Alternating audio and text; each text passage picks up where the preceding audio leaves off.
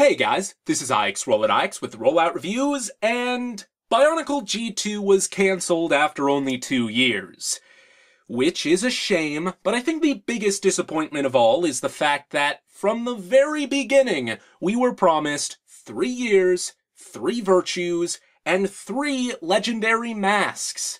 In the end, we only saw 2 of these legendary masks, the Mask of Creation and the Mask of Control, and unfortunately, the official Mask of Ultimate Power will very, very likely never see production. That said, LEGO does work several years in advance, and for one reason or another, they did design and produce a prototype for the Mask of Ultimate Power. Whether that was for a 3rd year that never happened, or simply in preparation for the conclusion of the Journey to 1, I don't know. But whatever the case, they 3D printed and painted the design, and then featured it on several models used as examples in a build-your-own Makuta contest seen at the end of the series. Because of all of this, we got tons of reference material for this mask. Not only did we see it in the Journey to 1, but we also saw a ton of pictures of the prototype mask itself from many different angles, which were just invaluable. Then, of course, this being the age of the internet and the age of rapid fabrication, an individual on the TTV forums was able to collaborate with the community in designing a 3D model of the Mask of Ultimate Power. They then uploaded it to Shapeways and allowed us to print it for ourselves. So despite all odds, we can add the Forbidden Mask, the mask that was never meant to be forged, to our Bionicle G2 collection. Now, this was designed by a guy who goes by the name of Cyberhand on the TTV forums. However, he's called Slithenperior on Shapeways itself. I cannot thank him enough for the effort he put into this design, and there will be links in the description to go to the pages on Shapeways for both of the Masks of Ultimate Power that he has uploaded there. Now, this is my first ever Shapeways order, so I figured let's unbox it and see what we get. This will be sort of a way for you to kind of understand how these will arrive if you order them for yourself. I have removed these shipping labels that nobody sends me creepy voodoo totems or severed horse heads to my address, but here is the rest of the box. It is a little bit dented on the corners here, but I assume that the items inside are well protected. Like how it says, oops, upside down there. It also says, made in the future, made for you. So that is very cool. Anyway, let's release the mask, or masks. I'll talk about that here in a second. Okay, this is exciting. Okay, let me see what this is. Let me read that. We got bubble wrap inside. And first, let's take a look at the larger one. Because you see, Slithenperior, Cyberhand himself, actually designed 2 Masks of Ultimate Power in 2 different sizes. We have a Titan Scale one and a Villager Scale one. The Villager Scale is supposed to be the size it was when he forged the mask, and then this Titan Scale one is how it looks when he puts it on and grows to size. So, here, that is... Let's see if I can't get a close-up on this. Get the lights in closer too. Now, this is a 3D printed design, so it's gonna be a little bit rough around the edges, but that's perfectly fine, because I don't know, at least for the Titan scale one, I see this as the mask that Makuta wore in the Shadow Realm, which I believe to be like a forgery of the original mask made with crude materials. So the fact that it's a little bit rough around the edges sort of makes sense to me. Looks very, very good. Can't really get super close on the details without a macro lens, but we'll see what I can do about that here in just a little bit. But it's a little bit sparkly, actually. This is printed in the material black, strong, and flexible. Unpolished, because Shapeways cannot polish anything that isn't white, I don't believe, or metal. But yes, there is that. So, of course, it attaches to a standard Bionicle head here, and let's see how it does that. Pretty well, actually. Slightly loose, but most G2 masks are. You can see it extends beyond the jaw just because of how large the mask is, and the pop-off feature does not actually work just because of how it's designed up top here. But I don't think the prototype that LEGO made had that functionality either. So it's not like that is terribly inaccurate. It's very difficult to see the eyes through there, but it is possible. Fortunately, I don't think it's very possible from the direct front. Maybe somebody who's skilled at painting can, like, put red edges to make those eyes pop or something like that. But regardless, very, very cool. I also want to do a comparison here with a couple of official LEGO colors. Here it is next to the official black color that LEGO uses, and it is a fair bit lighter. It doesn't quite match, so you might want to sand this and paint it for yourself if you care about that sort of thing. Now, for size, here is the Titan scale Mask of Ultimate Power next to the Mask of Creation. Fair bit taller, fair bit wider, but you can just see proportionally it's a whole lot bigger, of course. It's a much different scale. And then, just for kicks, here it is next to Makuta's other mask, the Mask of Control.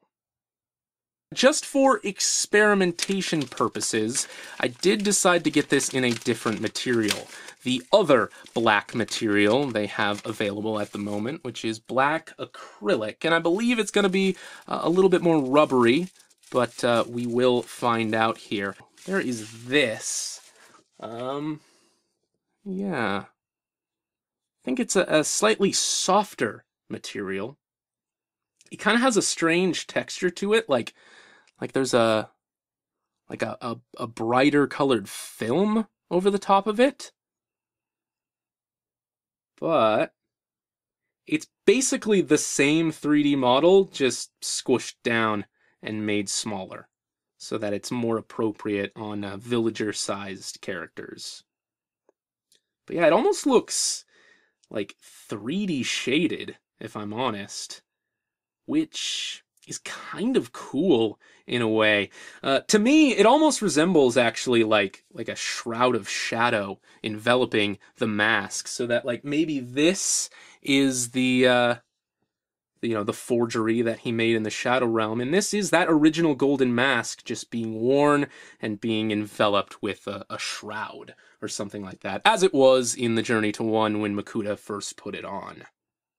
Anyway, let's see how this fits on the villager head. Little more snug, actually. Again, it extends below the jaw there. That actually looks really good. Really like that. I wasn't sure, but it looks pretty good. Again, doesn't match the black that LEGO uses at all, but oh well. Again, the pop-off feature doesn't really work quite that well. Just kind of lifts the mask up, but that is about it. Again, it's a little more snug on the head. I don't know if it's gonna like damage anything, but the material is a whole lot softer. If I rub it like this, it's almost a little rubbery. So, that's interesting. I mean, it's still kind of like a solid plastic, but it's noticeably less solid than the larger mask. And then here it is compared to the Mask of Creation. It's actually about the exact same height. So I think it actually fits in scale with the other two legendary masks very well. If you just want the Mask of Ultimate Power for a pedestal, I think this is the one to get, maybe. And then here it is with the Mask of Control. Actually, another quick comparison that came to mind was with the G1 Kraken, the Mask of Shadows, Makuda's original mask, because if you recall correctly, this is a bit of a lighter or softer black color than the jet black of CCBS. So, here this is with the Titan Scale mask in black, strong, and flexible. And, of course, the texture is a bit different, so maybe it's just reflecting light differently, but surprisingly, it seems a little darker than the G1 mask, which is kind of interesting. Let's flip this around and actually do a comparison of the two proper faces. Yeah. I will say, I do like the design of the Mask of Ultimate Power quite a bit. But anyway, let's show it off with the smaller version, the acrylic mask. And again, the texture here makes it a little difficult to tell, but I still don't think they're exact. Again, maybe this is a little darker. Here are the three legendary masks, a little bit how they were seen at the end of the 2014 Legend video displayed on pedestals. And I think as far as the trifecta display goes, it looks pretty right as far as size and style. It fits with the other two masks pretty well. Of course, it isn't the same color. I had thought about getting a white polished version of this smaller mask, sanding it down a little and trying to paint it myself in a similar gold color as these two, but I figured in the end that I likely wouldn't be able to find a gold color that was 100% exact. And if it couldn't be exact, if it couldn't match the other two perfectly, then I might as well go for the more contrasty route and settle with black. But now that I have it in hand, I almost want to attempt that paint job again. We'll see. These masks aren't the cheapest things in the world to print. I'm still deciding. However, let's set these off to the side and actually do a quick comparison with the larger mask and the source material. Because as I've had some time to take a look at this mask off camera, I did notice a couple of inaccuracies. Now, these were inaccuracies that I sort of suspected before I purchased it, but I did want to bring them to attention here. So from the front, I think it actually looks pretty good. Of course, I could see like the eye shapes aren't exact. In fact, they're a little bit bigger, and I almost prefer that, actually, especially since his eyes could emote in the Journey to One. They could widen, so that's not too terribly inaccurate. There is a little bit more space in the jaw section here, in those gaps, but it's not too terrible, just not 100% perfect. However, I think most of the inaccuracies are seen from the side. First, you can see that the top of the spires, the crest there, kind of tapers, and that's not quite present here.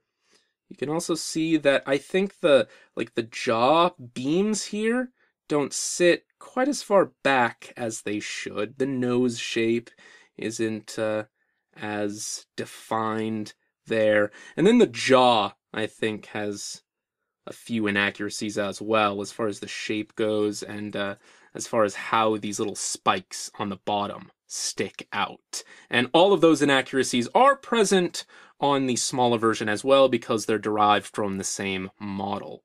There it is in the show. It's a little bit difficult to see just because of the lighting of the Shadow Realm. Go figure. And then here it is up in the air after Akimu knocks it off Makuda's face. And again, the bottom of the jaw. Slightly inaccurate. Doesn't have quite as much bulk. I think I have one more shot of the mask from the back here. And actually, on that level, I think it's pretty accurate. Another thing I want to mention is that the mask is actually a little bit difficult to get onto a pedestal. You can see that I've removed the gray support beam in there, and that's because the plastic that these are made out of doesn't have nearly as much give as the ABS hybrid blend that Lego uses. So you kind of have to squeeze these two bits together a little bit and then put the mask on and then kind of pull them apart to secure it in place. If you have a pin in there, and if you have that support beam in there, it's too tight of a fit, and you're gonna risk damaging these beams here. But otherwise, I think once you have it on the pedestal, it looks pretty good. Now, as promised, before I show the mask being worn, I did slap on a macro lens so that you can get a better feel for the texture of these masks. Here is the Titan scale version in black, strong, and flexible. Again, a little sparkly, definitely rough around the edges. But if you interpret it as the forgery he wore in the Shadow Realm, once again, I don't think that's too much of a problem. Of course, you could probably sand this and polish it yourself if you're so inclined, and then maybe paint it if you wanted to.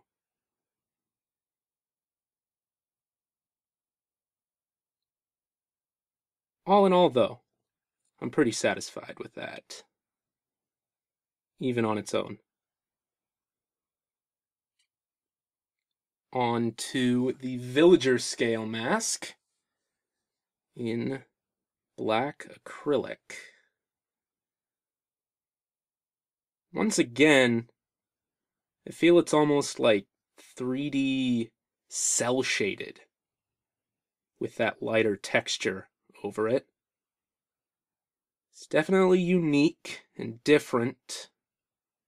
It's probably not going to work for everybody, but surprisingly, I sort of like it.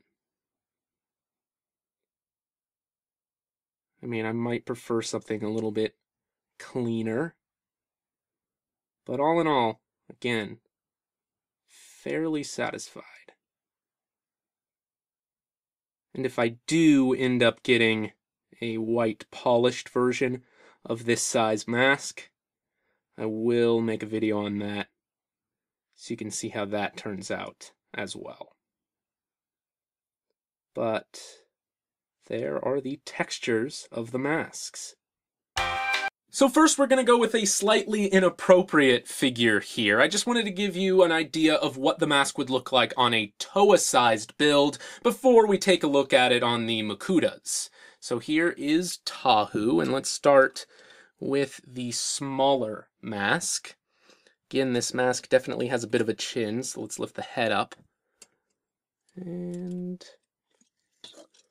place that on here. Again, kind of a snug fit on this one, but yeah, there you go. Don't think it's too terribly proportioned, that one. Looks alright. I mean, obviously it looks a little wrong on Tahu here, but as a mask, it looks fine.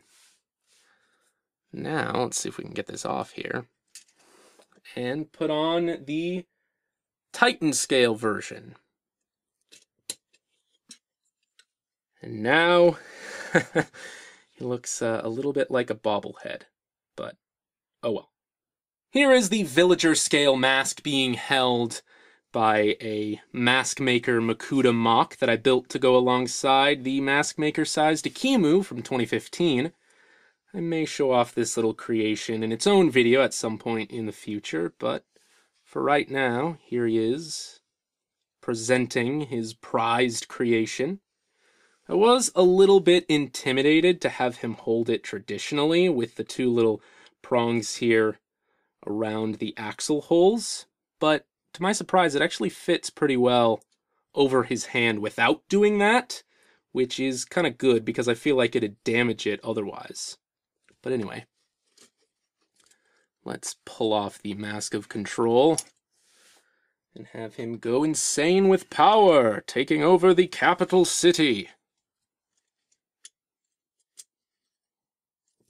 Now, not a whole lot of room between the chin of the head and his chest piece here, so kind of have to raise his head up a little bit, but the smaller version of the mask actually looks pretty good. I think that's fairly well proportioned, or at least not any less proportioned than the Mask of Creation is on Akimu. And yeah, I do sort of like that. But for fun, let's try the Titan scaled mask. If we can even fit it on, I'm not sure if there's enough room. Just barely. And there is Chibi Makuta. Just a little bit adorable.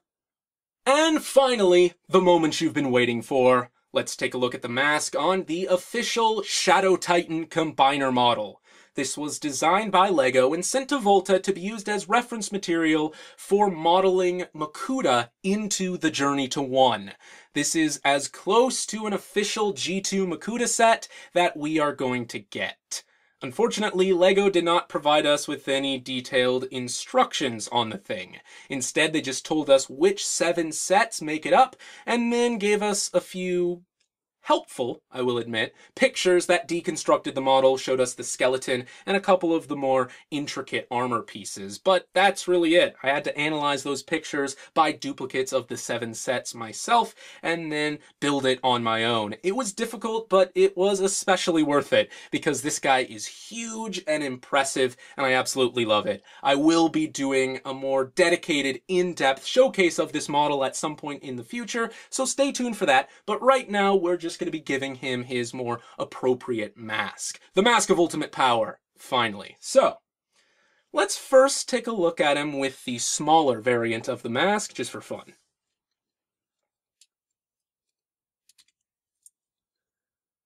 It doesn't look terrible, but it's kind of tiny, and a little bit out of place, of course. Really, any standard size mask looks super small on this guy because he's just so huge. Of course, that is why Cyberhand designed the Titan scale version of the mask, so let's swap this out for that. And there he is. JTO Makuta at last. Now, I will say that the black version of the mask sort of does blend into his armor a little bit. Also, as I mentioned earlier, the light piping doesn't really shine through the eyes very well. You will notice in one of the pictures I showed earlier that another prototype piece that LEGO made was a completely trans-orange headpiece, and maybe that would have shown through a whole lot better. Of course, we probably won't be getting that piece either, so we're just going to have to deal with this. Of course, you could paint it either just around the eyes, or you could paint the entire thing gold to make it pop a little bit more, but I think as is, this is sort of how Makuta showed up in the Journey to 1, so I'm pretty content with it. Now, I will say, looking at some reference pictures here, let me get that a little bit more visible. There you go. This mask is perhaps a little bit bigger than it should be, even. Like, he made it bigger for the Titan scale Makuta, but he might have gone just a little bit overboard. Here is the official model wearing the official prototype mask. And, if I can get in focus, there we go. I don't know. I think this mask is just a wee bit too big. But honestly, I don't have a problem with that, because I always felt in these pictures this mask was maybe, while big, a little small. And I think the size that this mask has going for it is entirely appropriate. Like, this guy looks really, really well proportioned, although maybe you need to see his whole body for that. I wanted to pull the camera back as far as possible so you could see as much of this guy's body on camera at once. I wanted to give you a sense of how this mask stacks up with his entirety. Well, turns out that even my larger filming setup is a wee bit too small for how massive this guy is. To do that, I sort of have to go a bit behind the scenes. But anyway, there he is with the Titan Scale Mask of Ultimate Power. I think it looks great, especially so in person, and I suppose that's really all you need to know. Now, is it perfect? Not really. It has several inaccuracies, both in size and shape, for better or worse, and if you're looking for a 100% perfect replica of LEGO's prototype mask, then this probably isn't it. That said, it is a fine attempt, and a very welcome addition to my collection, and for those who just can't wait on perfection to eventually roll around, I think this is a good enough version of the mask, worthy for completing your G2 Makuta at least. Now, if someone else does design a better, more accurate Mask of Ultimate Power at some point, I'll be honest, this will likely be replaced on my Makuta. And hopefully by then Shapeways' new acrylate material will be ready for consumer printing, so we can see how that turns out as well.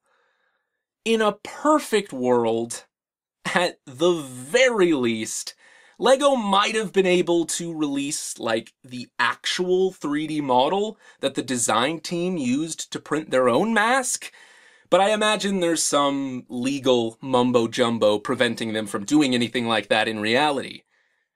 But truthfully, though, I think in a way, the community coming together to create this mask for themselves is kind of fitting.